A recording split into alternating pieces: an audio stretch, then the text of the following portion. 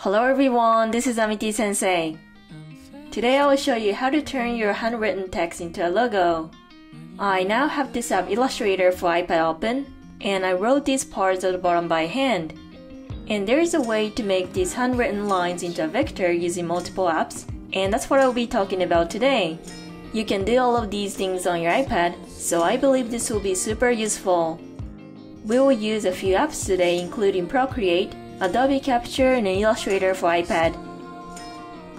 We'll be using these three apps today, so if you're interested in designing on your iPad, please watch this video until the end.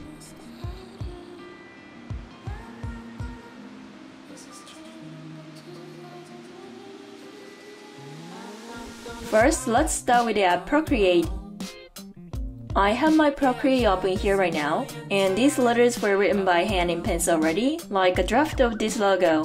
It's pretty rough as you can see, but just roughly write your letters here. On top of this, we'll now use what's called a script brush and start working on the final version to make it nice.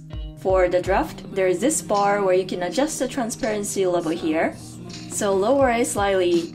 Then add a new layer from the plus button, and this is where we'll be drawing our final version. To do that, we'll use black color. It's better to use a brighter color like pink for your draft, as it's easier to see, but grab black color for the final version here. And the brush I'm using this time is number 16 Sea Turtles, among one of my set of Procreate brushes called Script Brush Set. I'll put the link to them in the description just in case, so feel free to take a look and download them. And it's totally fine to use a different brush as well if you don't have it. They have a category here named Inking, where you can find many good script brushes, so you could choose one like Studio Pen, Brush Pen, Calligraphy Pen, and many more. So go ahead and pick one of these brushes. Once you grab your brush, let's start tracing the letters in pink or whatever color you use for your draft. This part can be a bit tricky as you have to adjust your writing pressure and stuff, but the good news is that you can erase and redo them as much as you want, so try your best and work on this part until you're happy with how they look. I myself always erase and redo this part many times too, even though you can't really tell that from this video as I already edited. But if you look at something like stylish script brush handwritten letters, you can easily find a bunch of these letters you can refer to. So it might be a good idea to refer to them as you work on these as well.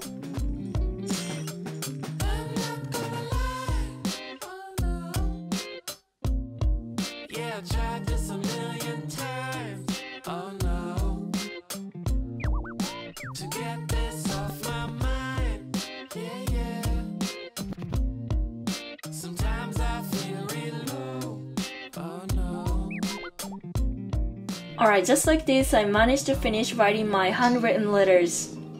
I now want to export this, so set the pink lines invisible to leave only the letters in black. And go to the top and tap this option that says Action at the top. Select Share and export in JPEG. For now, I will save it to my camera roll. Now we'll move on to a different app. This time we'll be using the app called Adobe Capture. Using this Adobe Capture, we want to turn our handwritten letters into a vector. Once you have the app open, in the middle at the bottom here, you can find a plus button, so press this. Load photos, click on camera roll at the very top, and choose this image of the logo, the one with handwritten letters. Now the screen should look something like this. And if you go to the bottom right, you can find these options like letters and shapes, but go ahead and choose shapes. This is actually what we will use to turn the image or the photo into a vector. So while keeping shape selected, move the slider on the right and set it higher. This will be the density. We also have some tools on the left, and this is the adjustment tool. So you could rotate, increase the level of contrast, and do many other things. And the option here, the third one from the top, is the auto adjust. So make sure this one, the third from the top, is turned on, and click on the check button. This will then take you to another adjustment panel for vectors this time. So here we'll cut out the white part we don't need.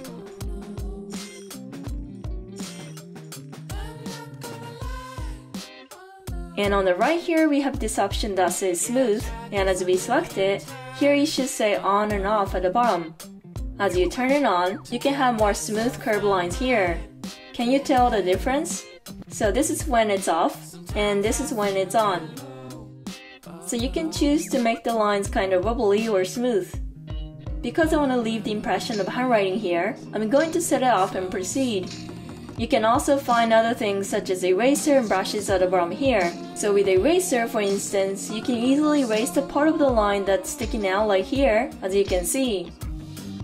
At the same time, you can also add and make some lines slightly thicker if necessary by tracing over like this with brushes.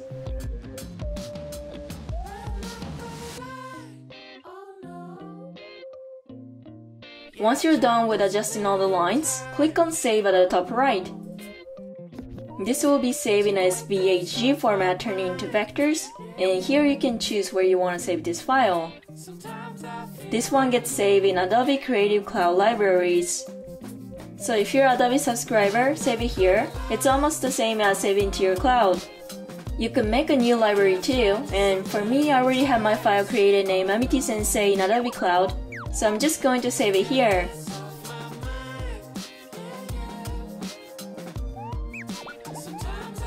And if you go back to the home screen, it should look something like this. I created a similar logo a bit while ago, so I have two of them. But if you don't have Adobe CC library, you can also export it to or save it in a different app from this 3 dots option. So just remember that you can find a share button at the bottom where you can decide where to save your file. Okay, let's go to the last step. I now have my file saved in the CC library with Adobe Capture, so we just need to add some finishing touches using Illustrator for iPad. Your canvas can be anything, and once you have it open, we want to insert an image from the CC library. So from the camera button at the bottom left, select the one at the very bottom here that says CC library. Select the folder you saved earlier, which will be Amity Sensei for me here, and paste it. This way you can nicely paste your logo on the canvas with an Illustrator like this. In case you want to adjust the size, you can do that while tapping the touch shortcut at the bottom left and keeping the width to length ratio like this. Now here we want to brush up on this a bit before we end. When we look at the layers right now, the one at the very top that says group would be this logo here. You can find where it says ungroup here, so select it. We also have this thing that says clipping group when this one is grouped, but go ahead and select release clipping masks. This way now you should have these paths individually, meaning you can move them around however you want. These were put in groups until just now, but we would have to combine them together and make it one. It's a bit difficult to explain, but go ahead and select the logo you have on the screen. And at the very top here on the right, where you can merge shapes, you can find the option to merge all, so select it. This way all of these paths for this logo become one big chunk, letting you to change its color all at once, move it around or change its shape like this. When you want to change the color, go to the color picker on the panel on the left and choose the color of your choice. And you can easily change the color as you can see here. And also as you zoom in, for instance, you might find some lines that are wobbly. And to fix them, we have a tool to adjust anchor points here, the second one from the top on the left. This is a move tool, and the second one is anchor point tool. As you select this, you find a lot of these dots like this, as you can see on the screen. Touch the dots you don't want, and click on the minus button at the bottom, and they will disappear. The fewer dots you have, the more smooth these lines get, so make sure to erase all the unnecessary dots, and your logo will look a lot nicer in the end.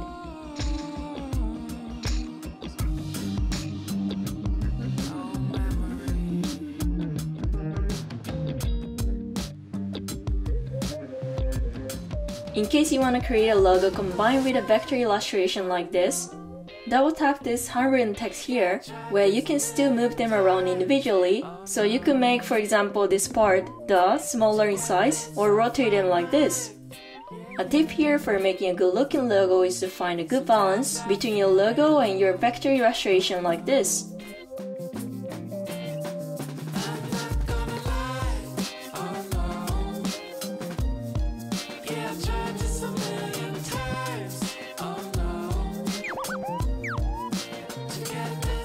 Alright, I want to put the finishing touches on my logo.